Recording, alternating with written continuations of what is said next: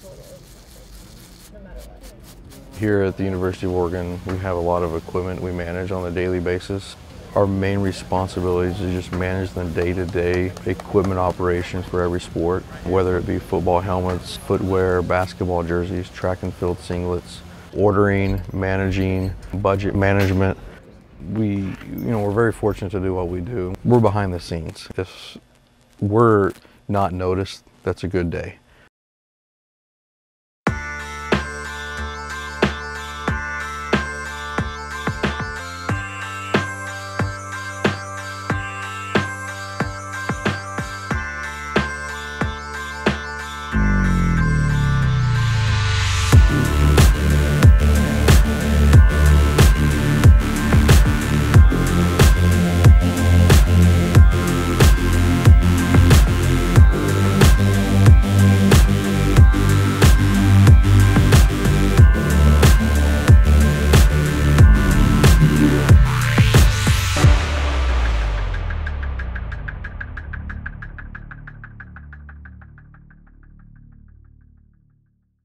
There's 5 full-time equipment managers. We have 2 full-time interns and about 40 student managers that work across all sports. There's 3 of us full-time at the Casanova Athletic Center equipment room. In that equipment room is football, baseball, acrobatics and tumbling, lacrosse, and soccer. I'm the football equipment administrator. I have 1 full-time intern under me and 10 students. In the HDC, it's football only, so we have a new locker room here, a small equipment room next to the locker room. We have an equipment room at Matthew Knight Arena. We have 1 full-time equipment manager there on a daily basis. I have men's, women's basketball, men's, women's golf, and volleyball. And then we also have Mac Court. We have a large equipment room at Mac Court, and we have an intern and a full-time staff member there. Well, downstairs here in MacArthur Court, we have locker rooms for softball and men's and women's tennis. We have track and field that comes by just about daily to either pick up shoes or uniforms. They come to the equipment window. We plan well in advance for games, like the road trips and home games and stuff.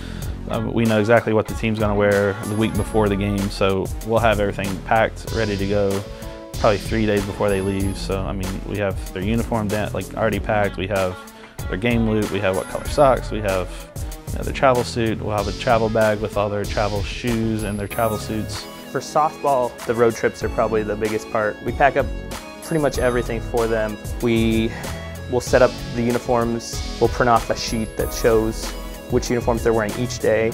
We'll actually roll them up and put them in their bag, pack for them. They pretty much just have to bring their toothbrush. My responsibilities for baseball include all the ordering, all of the equipment needs in terms of laundry, set up practice, clean up practice, set up games, clean up games, and all the little details that come with equipment operations throughout practices and games. In the case of Brad and his upperclassmen managers, they'll order equipment, they'll fix things. Part of being equipment manager for baseball is a little bit of a hybrid role where we're just helping in any way possible so that the players are able to play and the coaches are able to coach. I can't tell you how happy I am that Brad Gerard is our equipment guy. He's a very low maintenance guy. You don't have to worry about him getting his job done. He thinks outside the box. He has great pride in his work. To a man, our players and staff love him to death. Football is the main sport as far as the amount of equipment, the amount of helmets, the amount of uniforms, and footwear and gloves, combinations. You know, it's just the everyday maintenance of helmets, shoulder pads, all the equipment that you can imagine that goes into a football team. Kenny's the general, you know, of that whole crew and does a great job. He's a guy, again, that is highly competent but has a great desire to get better. Our job is somewhat routine, but it actually changes so much from day to day depending on what's coming in, what's going out, new players being added, and there's a whole couple steps that make our job fun. And the equipment guys are always the players' favorite guys and the coaches' favorite guys too. Especially if there's any kind of distribution, which around here we have a lot of Christmases in terms of equipment, and we're very, very fortunate in that way. The Nike partnership is great. We interact with them weekly, if not daily. Nike plays a huge role. They're always talking to us about what we need or what we can do to make the product better. Our relationship with them is a lot of back and forth, a lot of bouncing ideas off each other. Our players collaborate with the designers, and then Kenny and I sit down with those guys at the end and talk about, you know, I'm not the fashion guru by any stretch. I interact with Nike regularly, so they have people in our, you know, visiting with me probably once every other week. You know, I'd say we go visit up Nike campus maybe 2-3 times a year, kind of go look at some of their stuff that they're trying to unveil and roll out and stuff, and a lot of their secret projects. So that's part's really fun to see.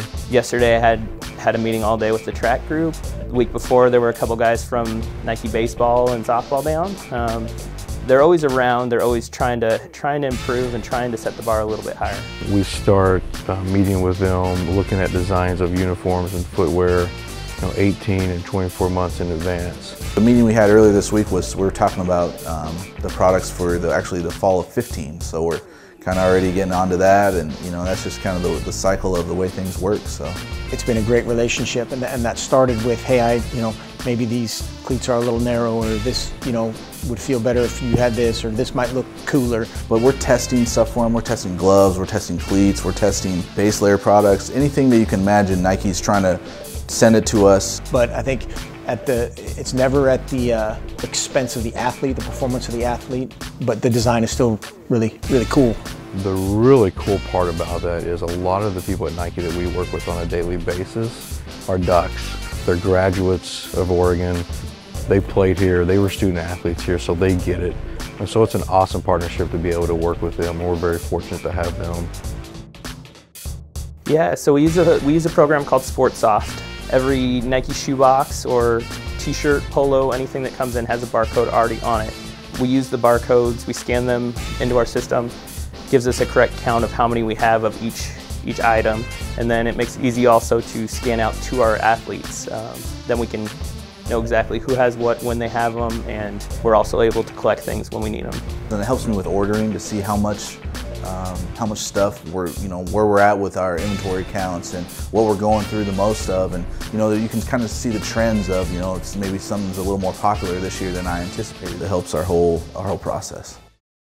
Most equipment managers, if not all, start off as student managers. When you're a student, you kind of learn the business and you decide that that's what you kind of want to make a career out of. So I was the director of equipment at the University of Kentucky, and I had started there as a student in the mid-90s. I started as a student manager in 2007, working 4 years with softball.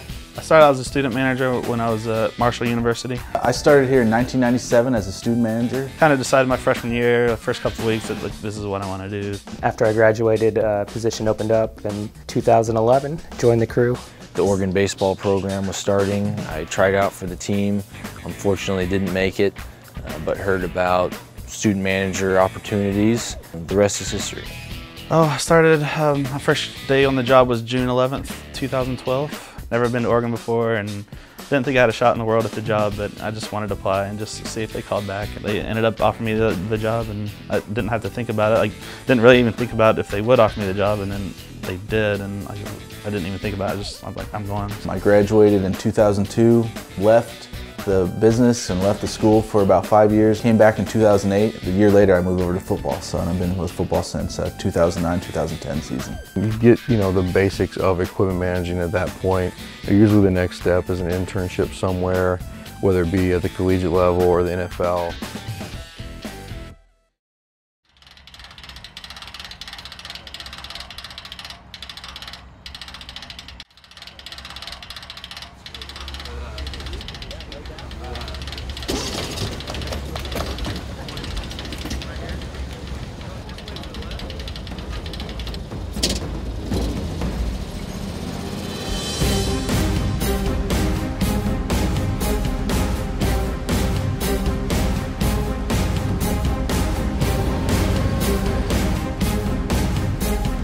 I usually start about 6 o'clock. The students and the intern will come in about 6:30. We handle obviously a lot of equipment, and so what we do wouldn't be possible without the hard work of that staff. Those guys do a great job. Equipment guys are the first guys here. They're on the field getting things lined up, spread out, and then it could be a last-second transition. Hey, we might go scrimmage in Autzen, and they're moving the whole program to there. But starting from the normal kind of things of all the equipment, to being a referee, to spotting the ball, which is something that is really big in how we operate. Start to finish, they're their earliest, and they're always the last guys out of the locker room, and we try to help them as much as possible to make their job a little easier. During the season, it's a lot longer days. Obviously, with being on quarters, we have the first 3 games without school, so our guys are working long days during the month of September all the way up until school starts. And when school starts, it's early mornings. We have morning practice, so they're here till about noon every day, and then sometimes they're coming back at night at 5 to finish up for the day. They're a huge part of it, and they know it. They take pride in it, and have been exceptional. Those guys do everything. It's some long days. Those guys definitely put in their work.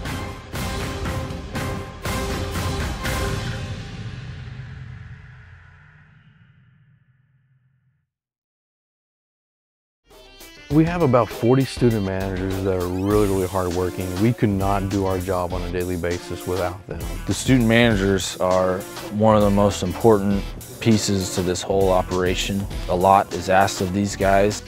They will typically arrive a couple hours before a game or a couple hours before practice. They'll work practice, they'll stay late, handling all those needs for us. And so we definitely couldn't do it without student managers. They're put in some high pressure roles and things need to be set up, cleaned up, done at certain times. It kind of varies depending on the season. Right now, we're just here from basically about 12 to 6, sometimes later, just setting up for practice, making sure the guys and the coaches have everything they need.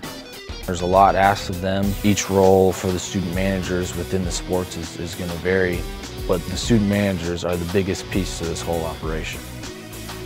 Our staff's a tight-knit group. We all can relate. We were all student managers at one point in time, and so we can relate with our student managers when they're having a tough day, or they've got midterms or final exams coming up, and there's a lot of stress. We've been there. We've done that. We understand that.